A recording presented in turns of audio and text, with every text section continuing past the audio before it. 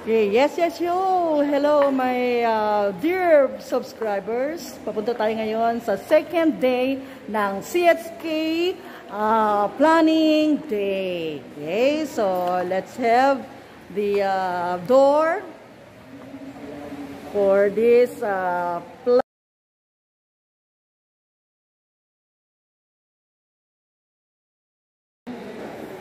Okay, this is the room kung saan namin i-held ang aming CHK planning.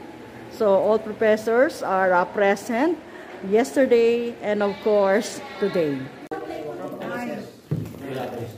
Hello, my dear subscribers. Ito po yung mga attend ang second day ng CHK. Okay, yes. Hello. CHK.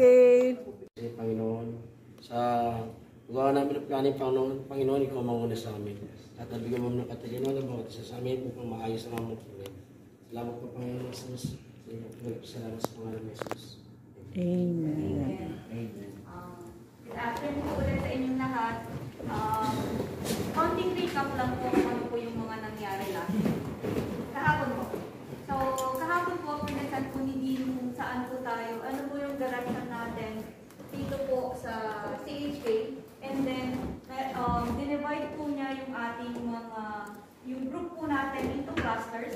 Meron po tayong Student Development Committee. Meron po tayo yung Curriculum Committee, Research Committee, Extension, yung Curriculum Resources Committee, and then Alumni Affairs Committee. So, it's good to see you again for the second day. And I hope yung mga wala dito will be updated and they will have an initiative para malaman nila kung yung mga transpire dito sa pag-usapan natin. Well, as I have mentioned yesterday, yung ginagawa natin ngayon is all about the plan of the university. This is not just a plan of the college because we need to anchor everything dun sa plan ng university. Okay, for the next 3 years. But we are not in the rush of doing that. We want to do it gradually. So siguro gawin natin ito in the first year and then make it progressive over the coming years. Until maka-establish tayo ng ating pagsaset ng mga programs. And of course, as I have mentioned, yung kahapon, iniwan ko sa inyo na dapat malaman na natin kung saan tayo pupwesto. Tayo ba ay nandun sa scout or sa trailblazer or doon tayo sa settlers? Tatlong klase ng karakter yan, no? Okay. So, based on our Achieve conference, meron kaming series of sessions doon.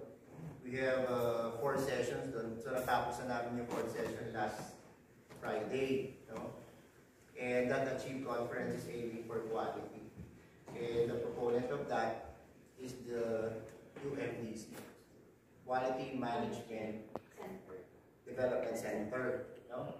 And then they are reiterating na talagang dapat ma-achieve ang quality, in which we are already on the first stage of achieving our quality because first, yun nga, na-meet na natin yung desire ng university for our program to be recognized by the CHK through the COPC. No?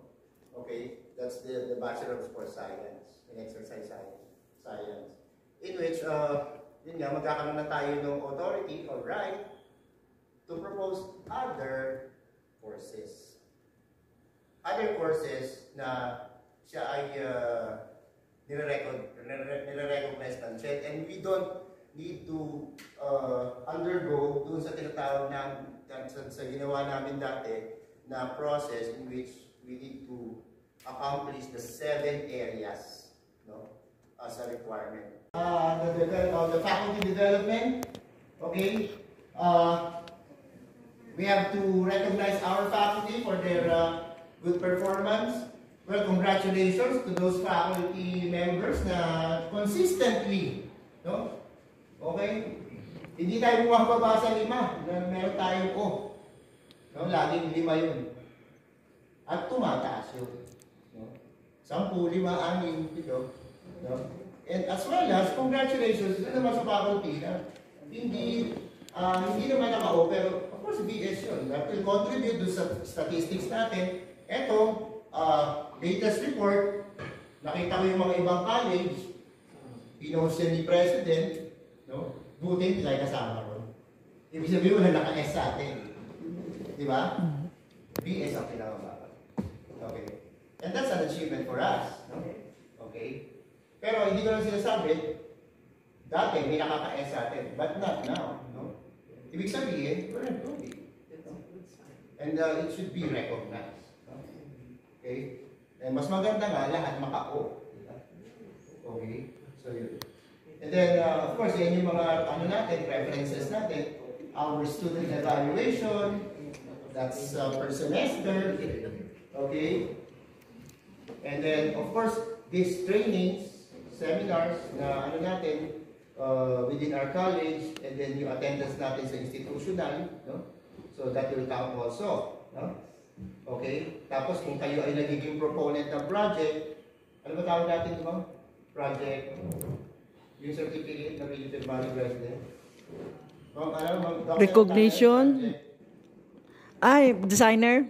Designer, di ba? Ganon. Halimbawa, nag-design si Docsen ng isang proyekto, tapos pinropose niya yun, nag-push through yun. Siya yung project designer, and that will be a point. A point, no? For Docsen, parang ganon. So yun, project proponent, ganon, facilitator, di ba? So yun. Speakership, para speaker, alright? So yun. And then, yung mga specialization, certifications, halimbawa, katulad doon, nagkaroon tayo ng nag-attend tayo ng mga trainings, it's not just a conference or seminars na parang nag-participate lang tayo. May classification pa rin tayo ngayon sa merit system, no? Merong participation, meron tayo yung resource person or trainer or yung speaker doon, no? So yun. And tayo rin yung proponent, no? So iba-ibang classification yun. So may points yun for us, no? Okay? Okay? So, yan. Of course tayo, nakaraan, nagkakaroon tayo ng mga faculty meetings, no? Na virtual, alright? So, it requires 100% of attendance or attendance in faculty meetings, no? The university-wide activities, trainings, everything, conferences. Okay? Kagaya kanina, meron tayong TBL Hub training, and then afterwards, meron tayong ganito, planning. So that's 2 in 1. Yeah? Isang araw, 2 na hit natin kagad. Di ba? Okay? And yun nga, TBL Hub and in-service training. Okay? Tapos yun. Of course, kailangan, ito katulad ito, magkakaroon tayo ng certificate. Yun, i-compile lang natin yun. Ngayon, yung mga certificate natin dati, iba na ang range nun. Kung saan i-credit yun. Based on the evaluation. Especially with HR. If you want to pursue a promotion, reclassification, no? Okay, kailangan yun. No? Okay, yung mga documents na yan. And then, ano ba itong deadline? Deadline, okay naman yung AR natin, ma'am? Still, meron pang hindi nakapag-insert nakapag-attach sa ating classroom. Okay. Meron pa rin. Dapat yun ang pag-aralan nila. Kasi nasa technology. Okay. So, sige, local publication, national, and international. No? Okay. And as well as, hindi lang naman tayo dito, pati yung students natin. No? Okay. Dati, ang lagi lang i-encourage faculty. But now, hindi isolate yung talento o yung kakayahan ng student na mag-produce at least locally published research. No?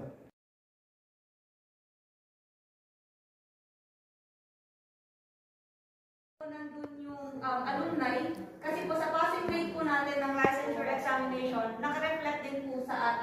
OPCR. And then, yan po. Okay. And then, ang next po natin is yung Alcocoa. So, kasama rin po siya doon sa OPCR. Ngayon po, nag-undergoing na po tayo ng Alcocoa. Ang una po namin sinadmit is yung rating. Ang ano po namin ngayon, hindi po kami nag-create ng sibat. Kasi ang nangyayari po, after pong mabigay yung committee ng sibat, sumisibat naman na po. So, hindi na po talaga nangyayari yung gano'n. So, ang gusto po namin mangyari ngayon is yung time po na pasok nyo ng any 6 hours, once a week dito po sa UMAC, yun po yung time na tumulong po kayo doon sa pag-prepare ng mga documents. Actually po, bukas po ng umaga, magte-training ulit kami ni Sir Jay para po doon sa preparation ng mga documents. Ngayon po, pag matapos po namin yung training na yun, eto na po tayo. 10 folders po ang kailangan i-prepare. So, bawat pasok nyo po, Monday to Friday, magkakaroon naman po tayo ng kung sinong papasok, yun po yung tutulong. Yun lang po. But, hindi naman, yung free time nyo po, nung araw po na papasok po kayo. I have a chance to get enrolled sa TBL Lab. Meron din pong loophole sa TBL Lab po, kaya po, nagkakaroon po ng nakakalusot na gano'n. Correct. Yun po nakikita ko kasi meron naman talaga, sir, doble-doble pangalan. Minsan sir, wala sa TBL Lab, mag-google class ako, nandun siya.